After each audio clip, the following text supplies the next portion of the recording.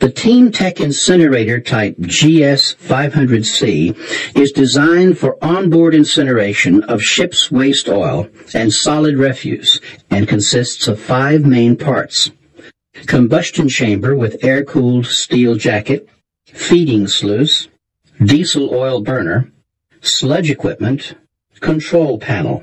The combustion chamber has 2 circular chambers with a connecting opening. The combustion chamber is equipped with an inspection door and an ash door, which can be opened only while the incinerator is not burning. The combustion chamber has an insulation layer and a high-quality refractory lining, taking temperatures up to as high as 1500 degrees centigrade. The flue gas outlet is located at the top of the secondary chamber for the most efficient combustion. The suction from the flue gas fan creates a negative pressure in the combustion chamber. This suction also draws ambient air through the steel jacket in order to cool the incinerator.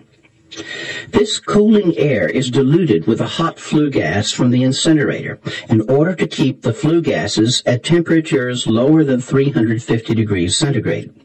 The rotating sluice, mounted on the top of the combustion chamber, has a big feeding door and a large volume, enabling it to take full-sized sacks of 100 liters.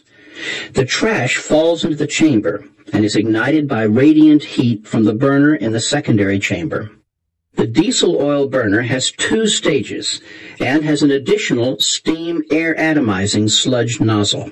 The burner features an air fan and diesel oil pump driven by the same electric motor, 2 diesel oil nozzles controlled by solenoid valves, a photoresistor monitoring the flame, a 3-stage air damper unit, a sludge nozzle, a diesel oil pressure switch, a diesel oil heater with thermostat. The incinerator is equipped with an automatic sludge dosage unit, regulating the sludge oil into the combustion chamber.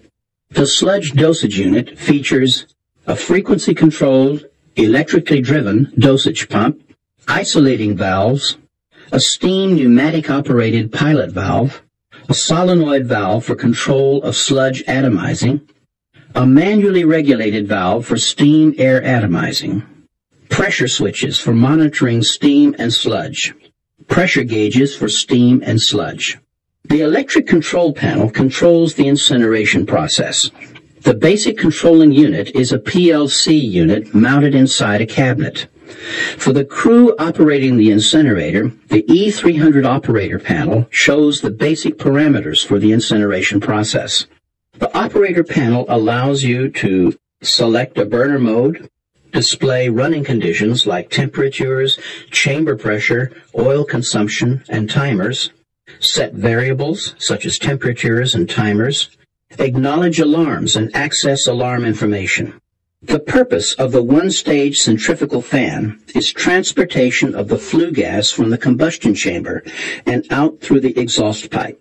The flue gas fan is comprised of a fan housing, a bearing stand, an electric motor, a V-belt transmission, a thermocouple with transmitter. The flue gas damper unit is mounted in the flue gas ductwork between the incinerator and the flue gas fan.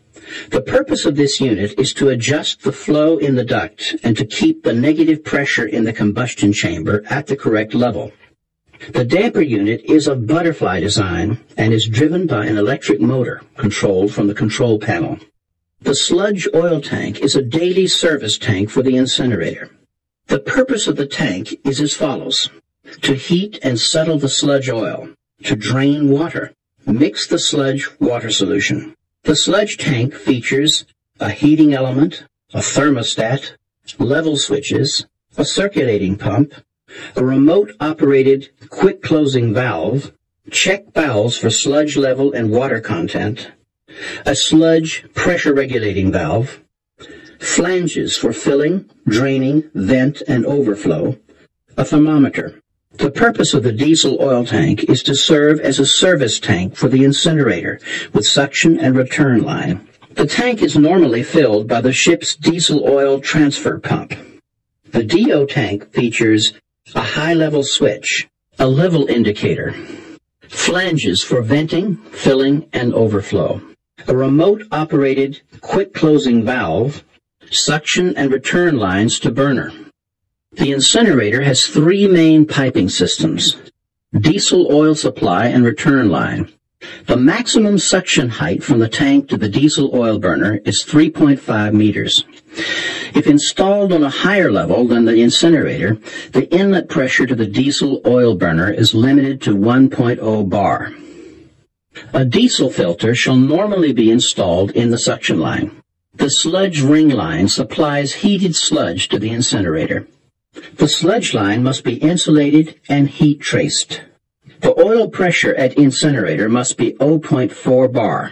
Flue gas pipe. The flue gas damper must be installed between the incinerator and the fan. Expansion compensators must be installed in the exhaust pipe, normally at inlet and outlet of the fan.